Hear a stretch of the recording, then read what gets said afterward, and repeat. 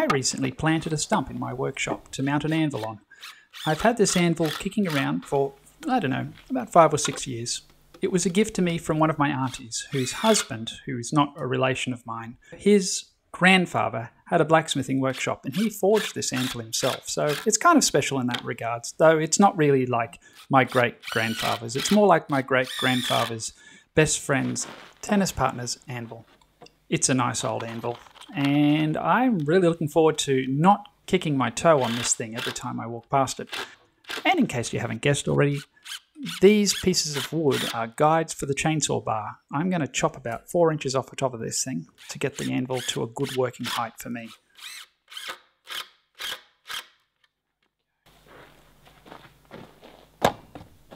It's a Rockwell. Yeah, it's a little chainsaw that could, let's just call it that.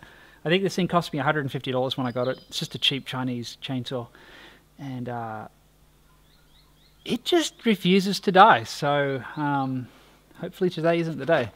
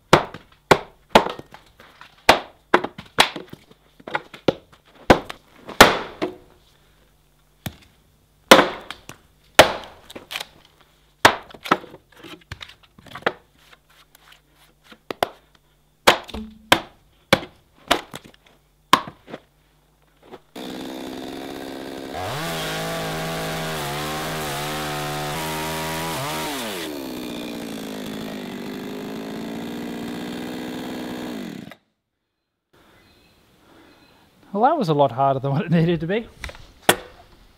I think I'll stick to metalworking.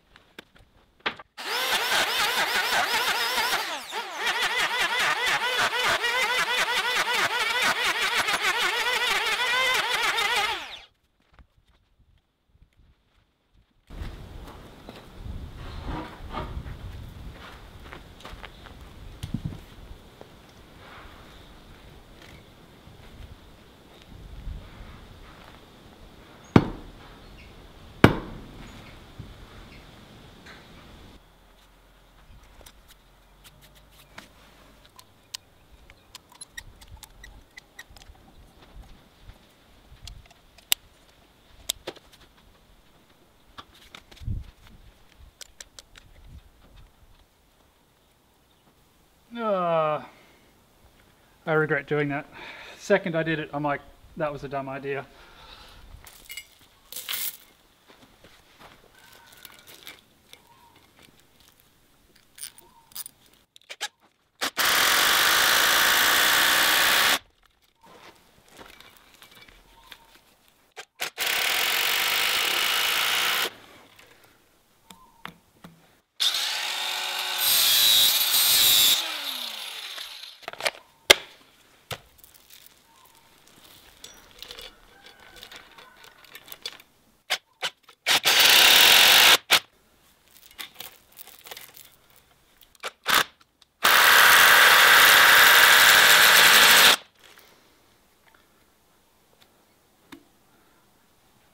Oh yeah.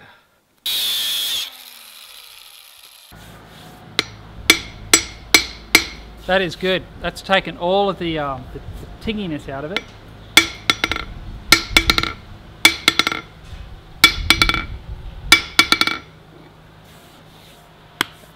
That's a nice quiet anvil now.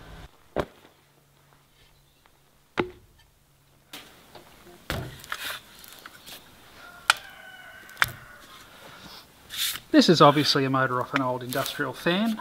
What I like about this motor is it has a built-in speed adjuster. and a really easy way of mounting it. We've got these nice 4-bolt holes in the front. We're threaded for M6 by the looks of that. I plan on coupling that with this. This is a leaf blower attachment off a one of those Aldi branded whippersnippers. I actually pondered for quite some time how I was going to join these two things together. In the end, I decided to 3D print some parts. One, it would free up time for me to work on other things. And two, it's actually a really cheap and efficient way of manufacturing one-off parts. According to the slicer program that I was using, I think the coupler cost $2 in plastic to make, so it's really hard to beat. Feeling confident that my two pet robots could undertake this task, I was able to focus my attention on the stand for the motor. Unfortunately, my attention was so fixed on the motor stand that I completely forgot to turn the microphone on, so sorry about that.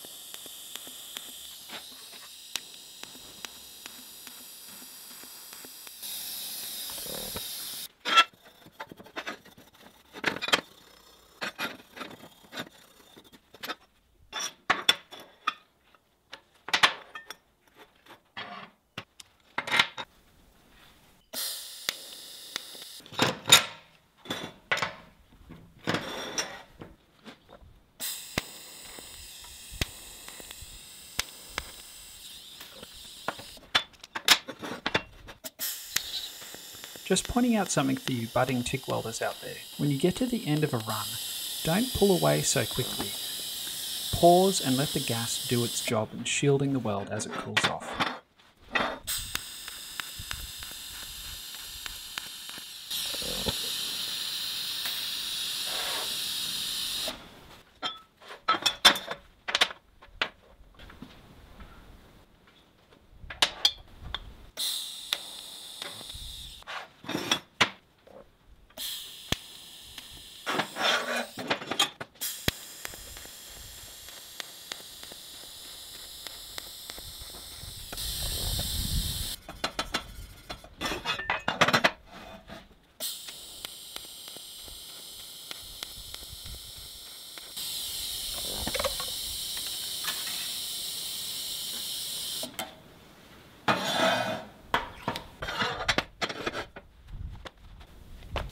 When completed, this blower is going to be supercharging a wood-powered forge slash furnace.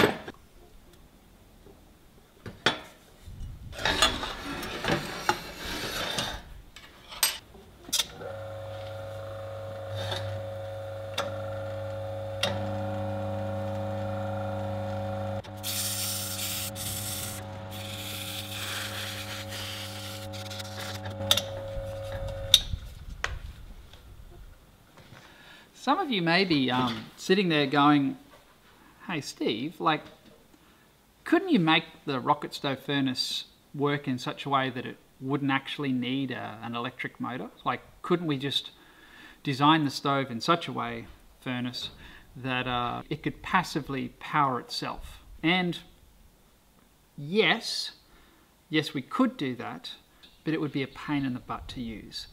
You'd be constantly having to remove the riser in order to feed it more aluminium to smelt.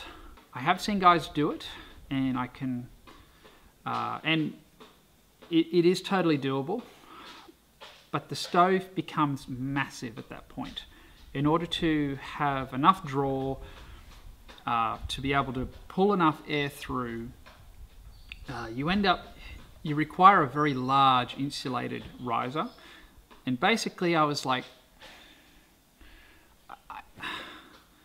I don't know if I have that much room to spare actually down there.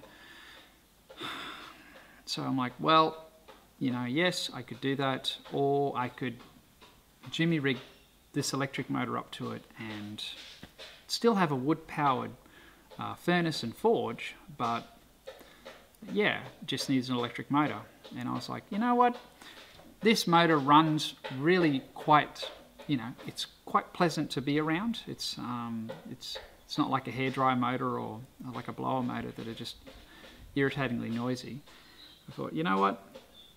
Yeah, I'm just going to build an electric motor. The chicken over there is stuffing itself with grain and it's just really distracting me. Sorry if you can hear that. Yeah, so the conclusion I came to was, in order to save size, and in order to just make it pleasant to use, I would just make that little compromise and would add an electric motor. Yeah. Hopefully this will be a multi-fuel stove. It'll be able to run on butane, LPG, you know, barbecue heat, bricks, coal, wood. My intention is to make something that's sort of the do-it-all machine. So we'll see how that goes. I've got a few ideas and we'll get to it. This rather large and ugly bit of stainless steel tube is 250 millimeters in diameter. It's not exactly the straightest cut on the end of it, so I'm using an old grinding belt as a wraparound straight edge. It's not the right tool, but it's better than nothing.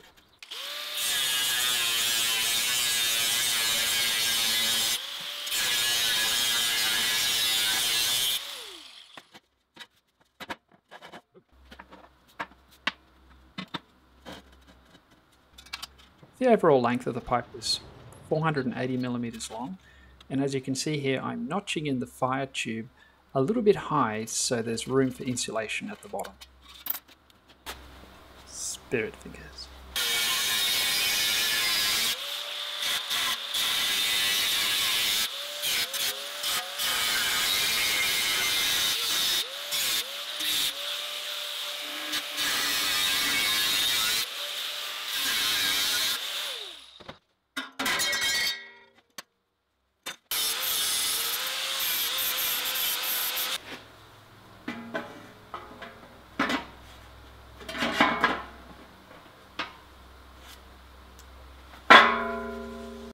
I'm going to be using 6mm stainless steel rod to hold the fuel directly under the hopper so it doesn't just all blow away.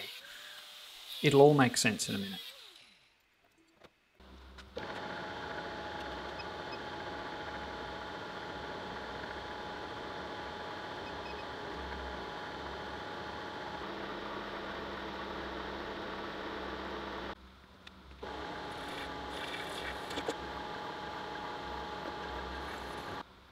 Did I just put a 6mm end mill in a drill truck? Yes. Yes, I did. And I should have known better.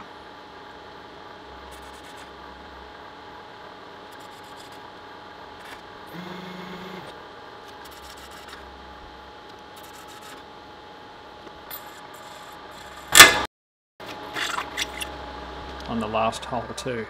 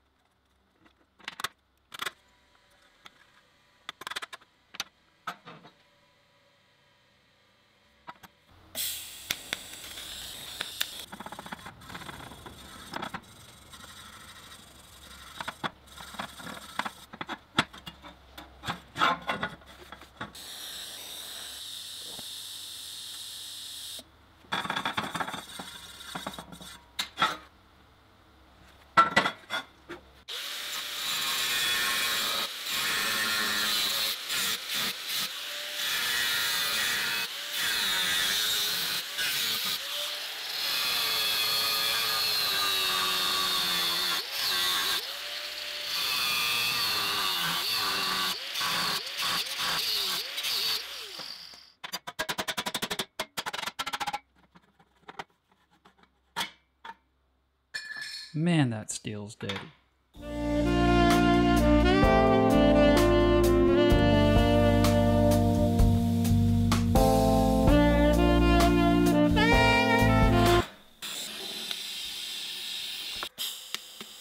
Don't adjust your screen. All those little things flying around are bugs going straight into the arc. The smell is wonderful.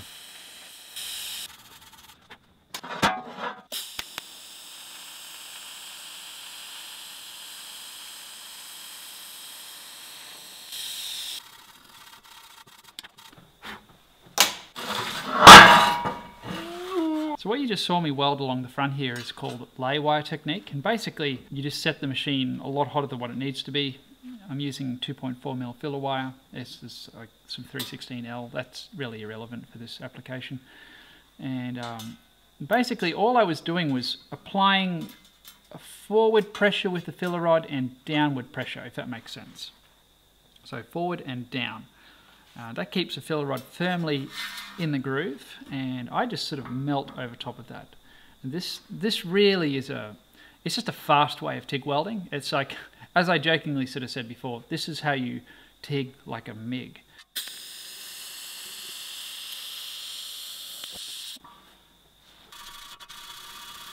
If you can hit your weld with a stainless steel wire brush while it's still hot, it basically does 90% of the cleanup work for you. For whatever reason, those oxides just come straight off and you're left with a really nice clean weld. Of course, if you're using a stainless steel wire brush, make sure that you've only ever used stainless steel on it. If I was to use this on mild steel and then use it to clean this, I would contaminate this and the stainless steel would begin to get surface rust on it. So yeah, I only use this style of brush for stainless steel. That's how I know I'm safe. It's always worth doing a dry run just to make sure you have a full range of movement. In this case, the weight of the lead is just causing a little bit of issue there.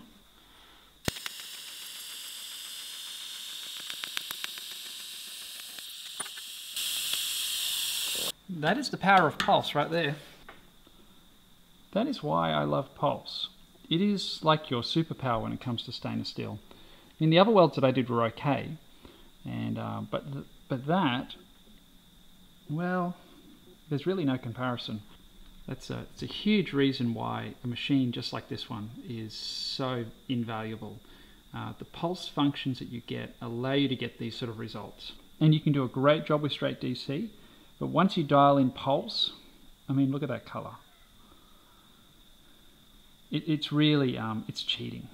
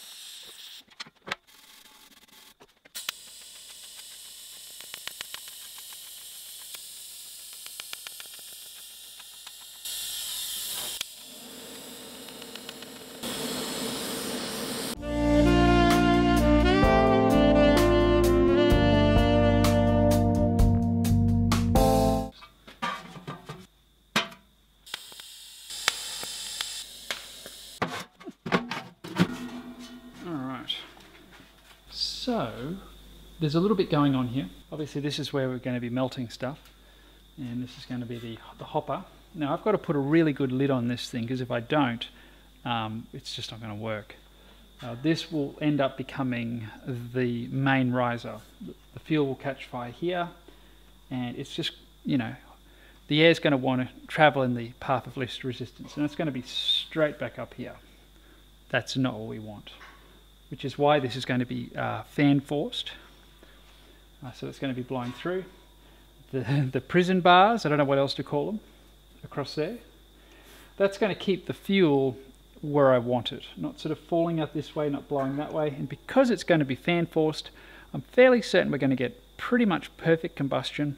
Whatever soot or ash builds up is hopefully going to just end up getting blown into the actual furnace. That's pretty much it. We are 80% of the way there. G'day everyone. 60,000 subs, how good is that? Thank you for your support over the years. My wife and I and family really appreciate it. It's been a fun ride, and I look forward to the next milestone being 100,000 subscribers. So thank you. And to celebrate the milestone, Arc Captain is giving away a welder. So if you want to enter into that competition, all you need to do is leave a comment and like and subscribe. You'll be in the running. You need to be in Europe, America or Australia to enter the competition. And if you want to enter twice, who wouldn't, check out their Facebook page. They'll be running a separate giveaway on Arc Captain's Facebook site page. I'm not very technical. So thank you, Arc Captain, for sponsoring this video and giving away a welder. I really appreciate it. And I really like your welder. It's been, it's actually, I was nervous at first, but it's really proving to be a very good quality machine. Part 2. Sorry guys, I've got to break this up into 2 videos. Basically, there's a fair bit that's going on. I'm a little bit further down the track than you guys are, and there's a few learning curves. It's going to take a little while for me to work out how to get this thing running, but I do get it running in the end. So, yeah, stay tuned for that. Apart from that, I think that's everything. Thank you for watching. I'll see you in the next one.